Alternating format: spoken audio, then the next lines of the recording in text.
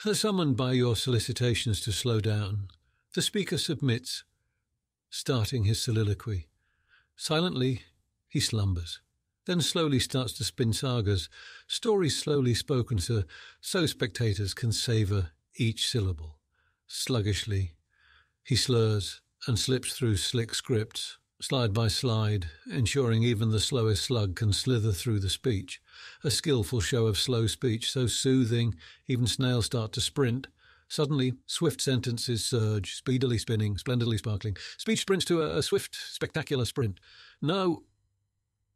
The temptation is strong, but I will obey. Here we go with Chapter 3.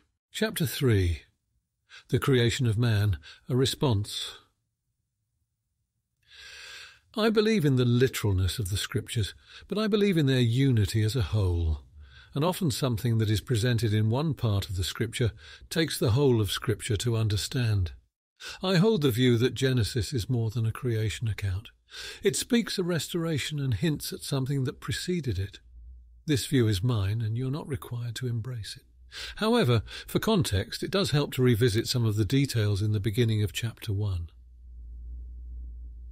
In the beginning, God created the heavens and the earth was without form and void. What we see in Genesis 1 is that God created the heavens and the earth. It does not say that he created darkness. Darkness throughout Scripture signifies judgment.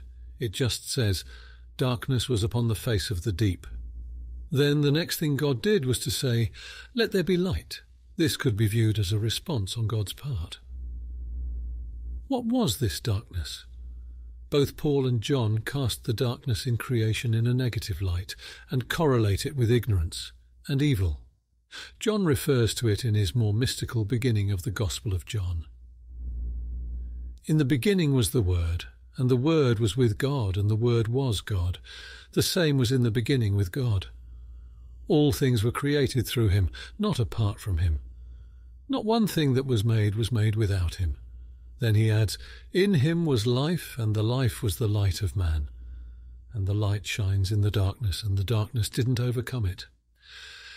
In one sense, John is reminding us of the creation account to show that Christ is the reality. This is a picture, but Christ is the reality. God did create the heavens and the earth. There was darkness, and he commanded light. But that speaking was his word, and that word is a person, which is Christ. He is the light, and in him is life. John also refers to the word of life, which was in the beginning in 1 John, speaking of Christ as the manifestation of God as light and life, before he talks about darkness, which he associates with the antichrists, those who have taken the way of Cain, who deny they have sin, and who have no truth in them. They abide in death. John associates darkness with death, and light with life in both his gospel and his epistle. Life that cannot be held by death and cannot be overcome by darkness is resurrection. Paul also speaks of God calling light out of darkness in 2 Corinthians 4, saying that just as God called the light out of darkness, he has shone in our hearts to illuminate the glory of God in the face of Jesus Christ. In contrast, those who are veiled are blinded by the God of this world, so they cannot behold the glory of God. John and Paul both teach that the present world abides in darkness. The Hebrew word used in Genesis 1:2, and darkness was upon the face of the deep, is haya, which can be translated as was, became, or came to be. Therefore the phrase, the earth was without form and void, can also be understood as the earth became without form and void. The reason the light comes out is so that life can come. The focus in Genesis 1 is life. Light comes for life. But when the earth became formless and void, it denotes chaos and destruction, a result of God's judgment. The Hebrew words for formless and void are tohu and bohu. We find they only appear a few times and are always linked to chaos and destruction resulting from God's judgment. I believe the earth became formless and void, and darkness was upon the face of the deep. The Spirit of God moved upon the face of the waters. Now look at God's response. He said, "Let there be light." And there was light. In the beginning the Word, and the Word was with God. The Word was God. The same was in the beginning with God. All things were created through him, not apart from him. Not one thing that was made without him. Then he adds, in him was life, and the life was the light of man. And the light shines in the darkness, and the darkness didn't overcome it. In one sense, John is reminding us of the creation account to show that Christ is the reality. This is a picture, but Christ is the reality. God did create the heavens and the earth. There was darkness, and he commanded light. But that speaking was his word, and that word is a person, which is Christ. He is the light, and in him is life. John also refers to the word of life which was in the beginning in 1 John, speaking of Christ as the manifestation of God as light and life, before he talks about darkness which he associates with the Antichrists, those who have taken the way of Cain, who deny they have sin, and who have no truth in them. They abide in death. John associates darkness with death, and light with life in both his gospel and his epistle. Life that cannot be held by death and cannot be overcome by darkness is resurrection. Paul also speaks of God calling light out of darkness in 2 Corinthians 4, saying that just as God called the light out of darkness, he has shone in our hearts to illuminate the glory of God in the face of Jesus Christ. In contrast, those who are veiled are blinded by the god of this world, so they cannot behold the glory of God. John and Paul both teach that the present world abides in darkness. The reason the light comes out is so that life can come. The focus in Genesis 1 is life. Light comes for life. But when the earth became formless and void, it denotes chaos and destruction, a result of God's judgment. The Hebrew words for formless and void are tohu and bohu. We find they only appear a few times and are always linked to chaos and destruction resulting from God's judgment. God said in Isaiah 45:18 that he did not create the earth formless and void, but to be inhabited. This suggests to me that if I'm going to be consistent with the entirety of Scripture, and he says he didn't create it that way, then it's more likely that something happened between when God created the heavens and the earth and when it became formless and void. He didn't create it formless and void. He created it to be inhabited. So what happened? Why was there darkness on the face of the deep? The Hebrew word for deep is teom. It can also be translated as abyss, ocean, or flood. Where did the deep come from? The deep in Scripture is the abyss, the dwelling place of demons and fallen angels, darkness and judgment.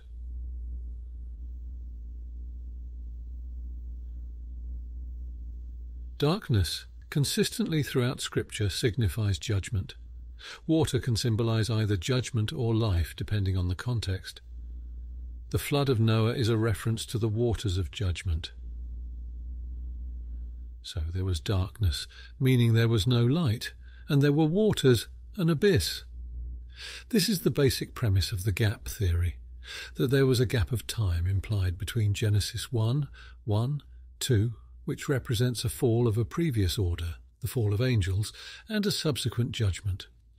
While we are concerned with the biblical account of God's testimony concerning his Son, it is worth noting that there is a parallel occult history that inverts these events and treats the darkness in Genesis 1:2 as positive, and the responses of God to the darkness to shape and create order as negative and even evil. Now, whether you want to believe in what is called the gap theory is up to you. This is how I view it. It is said that G.H. Pember popularized the gap theory in his book Earth's Earliest Ages. Although I have attempted to read it in the past, I cannot recall much of it. However, I do remember that he argued for the existence of a pre-Adamic humanoid race. While I was introduced to this idea at some point, my understanding of it is mainly based on biblical accounts related Lucifer's fall. In Ezekiel 28:13-14, it is mentioned that Lucifer once walked upon the stones of fire in an Eden-like setting, but due to his numerous transgressions and greed, he was discovered to be iniquitous and was cast out from the holy mountain. The question that arises is, when did Satan rebel? Was it after or before the fall of man? We know that when Adam and Eve were in the garden, there was already a negative element represented by the tree of the knowledge of good and evil. Death was present, sin was there, and Lucifer, who had already fallen, was a serpent. He was the Nakash, the shining one, the enchanter. He had already lied and sinned. He was sinning while he was lying to them, introducing them to death and sin. God warned them about death and sin. Many people may think that the beginning of everything was perfect and without death, but scriptural evidence suggests otherwise. The darkness that covered the earth and the presence of an abyss indicates that some sort of judgment or catastrophic event had already taken place. These negative aspects are related to Satan's kingdom and God's judgment, the angelic perspective. From Satan's perspective, although God desired to have man before the foundation of the world, man would have been perceived as a response to Satan's rebellion and displacement. Satan viewed himself as having authority over this world, being called the God of this world. Do you remember when he promised the kingdoms of the world to Jesus Christ? Was this an idle boast? But was it really his? Not originally. God gave it to man who he created from the dust of the earth. God made man in his likeness and gave him dominion. This was an insult to the angels. The angels questioned God's decision. They wondered why God was mindful of man, who was made lower than the angels, yet was given dominion over all God's works. Psalm 8, 3, 6. When I consider thy heavens, the work of thy fingers, the moon and the stars, which thou hast ordained. 4. What is man that thou art mindful of him, and the Son of Man that thou visitest him? 5. For thou hast made him a little lower than the angels, and hast crowned him with glory and honour. 6. Thou madest him to have dominion over the works of thy hands. Thou hast put all things under his feet. According to Hebrews 2, this was an angel that spoke this. To them it was a wonderful mystery. To some it was an insult. God has always worked on the principle, as stated in Corinthians, of choosing the foolish things of this world, the things which are despised, to confound the mighty and the strong. The angels were the first group to be offended by God's choice of foolish things. So-called foolish man will be instrumental in displacing Satan not only from the earth, but the heavens as well. Currently, Satan can go back and forth, accusing us before God. But this will come to an end when he is displaced even in the heavens by the man-child, who has been given dominion. The redeemed, regenerated, transformed, glorified, heavenly new creation man will occupy the highest place of honour. When you really start digging into it, in his eyes, we have become his replacement. We are given more than any angel because we are brought into God's heart and made one with him.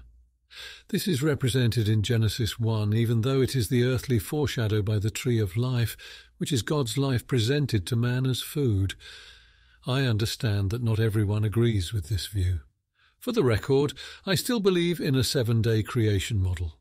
However, there are even some mysteries to the 7 days if we are literal enough with the scriptures. For example, the sun and the stars were set in place on the 4th day to set times and seasons. We know a 24-hour period is dictated by the Earth's rotation with respect to the sun, but the sun and the stars were not put into their place to govern times and seasons until the 4th day. So, what governed the times and seasons for the first 3 days? Furthermore, the 7th day never ended. We are taught in Hebrews that this 7th day, which represents God's rest, is always held forth as today, whether in Joshua's time, David's time, or now. Well, darkness and light, I suppose. I don't know. I don't have all the answers. I just wanted to let you know where I stand on this. After the judgment of the angels, or whatever this former cataclysm was, the earth was plunged into darkness. Peter mentions that the earth which was then destroyed was standing in and out of the water. He then talks about the earth that presently is. It's kind of strange. These are some mysterious things that come from trying to be as literal as possible when reading the Word. Spiritual overtones. Regardless of whether or not you agree with my interpretation of Genesis as a restoration account following a previous judgment, the main idea is that we can see a pattern where darkness is present, then the Spirit moves and God does something. As we will see, much of what God does from Genesis 1 through 12 is related to separation. He separates light from darkness and dry ground from the sea, setting boundaries for the sea. He separates the people in what we will call the line of life from the people of the world in Cain's line, and separates Noah from the old world through the ark, and later separates the people of Shem's line by language from the people of that world. And as believers today, our hearts, which were once filled with darkness and alienation, become enlightened with the knowledge of Jesus Christ when God speaks the gospel and shines his light into our lives. This shining continues to distinguish and separate truth from error, darkness from light, the soul and the spirit, the earthly and the heavenly, the wisdom of God from the demonic wisdom from below. In Genesis 1, in the midst of the darkness, the Spirit broods. The Hebrew word depicts brooding like a mother hen over eggs to incubate them for life. Remember Jesus weeping over Jerusalem and saying how long he had longed to gather them as a chick gathers her hens. Here the Spirit is portrayed in the same way, hovering over the waters of the deep. God calls light out of the darkness, and Paul says that this is how God works with us. Our hearts were in darkness. We didn't understand Jesus Christ at all. We didn't understand God's glory. We couldn't even see him. He was just a historical figure that we discarded and mocked. That was my life. My heart was in darkness, but the Spirit was hovering over me. There were so many people in my life, Christians, that I persecuted and caused to suffer. God responded through those praying for me. What was that? That was the Spirit hovering over me through the church. Eventually he incubated a softness in me that allowed for life and light to come forth. God shined. He called light out of darkness and shined in my heart to illuminate the knowledge of the glory of God in the face of Jesus Christ. Suddenly Jesus Christ was three-dimensional in my view. He was risen. He was real in my mind. I couldn't stop dealing with him. I had to contend with him, and that changed my life and caused me to be born of God. When the light comes, life comes, and that was my eating of the tree of life. He made himself available to me as a kind of food, and ever since then he's been supplying me with himself as life and light. And that's true of all of us as believers. We must remember that just because Paul and John use an allegorical spiritual approach, it does not void the literal. This is a literal creation account. God literally created the heavens and the earth in 7 days. I don't believe that the universe is super old or anything like that. I'm as literal as possible with the Bible. But I do believe that those first 3 days, there may have been more that happened than what the story portrays. Remember, we are looking at this history through the lens of what God wants to tell us about his testimony concerning his Son.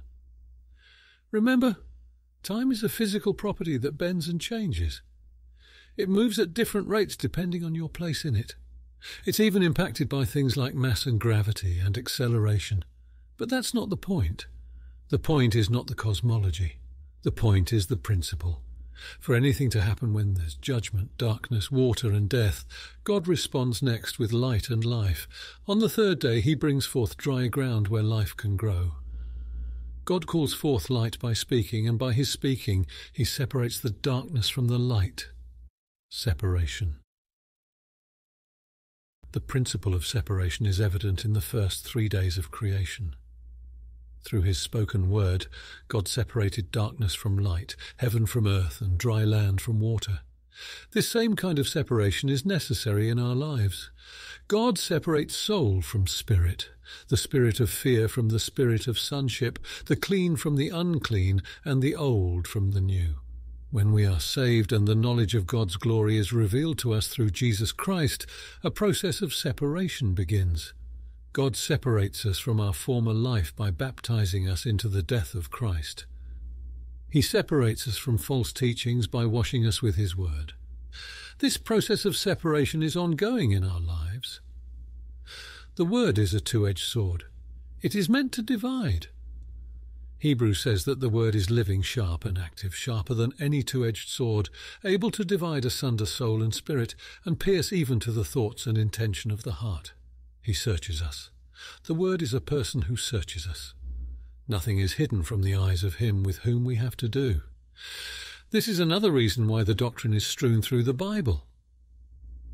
On the one hand, you're searching the Word.